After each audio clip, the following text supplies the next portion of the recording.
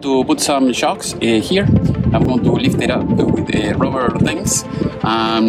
This is all rust out, so if you have a newer minivan, not rust, it will be easier. But if you have something that is very complicated like this video will be good for you. As you can see, we have to remove the seat. The seat that you have here. I made a hole so that way you can see on the other side. I put the bolt and everything is good, so it's about 1 inch. When you remove the carpet, it's about 1 inch from these two holes. We are going to do the same thing over there, so that way we can put the bolt and we can start with the process.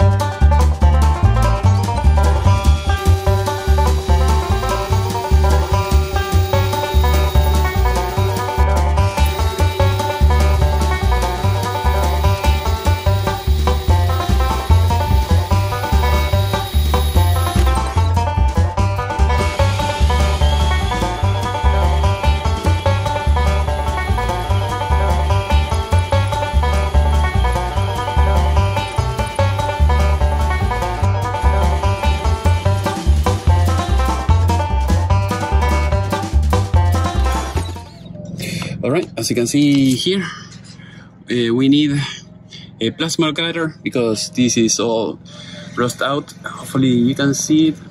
Alright, as you can see, that is the thing that is all rust out, and we need to remove that. So we have to use the plasma cutter, and we should be able to remove it as we did in the other side. As you can see, this is the other side. I put the bolt and everything is looking great.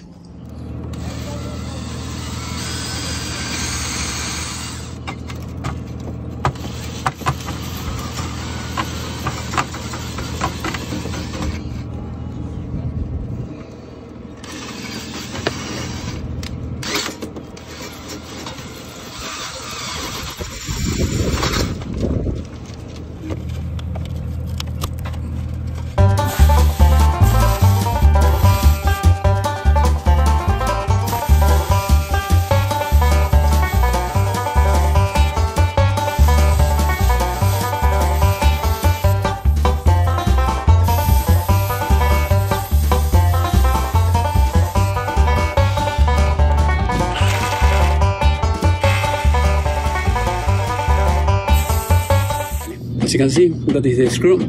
As you can see, it's almost gone. So I have to move it a little bit and everything is going to be gone. Now we're going to drill from here.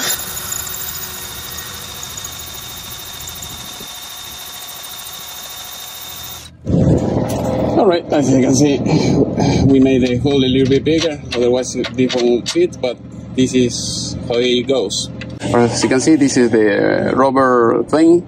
So we put the screw with the socket set, as you can see, and we're going. You need two people. So someone was going to drill it from the bottom, and someone from the top to hold the bolt in the other side. So here I have the bolt. I'm going to grab one of these, and that's it.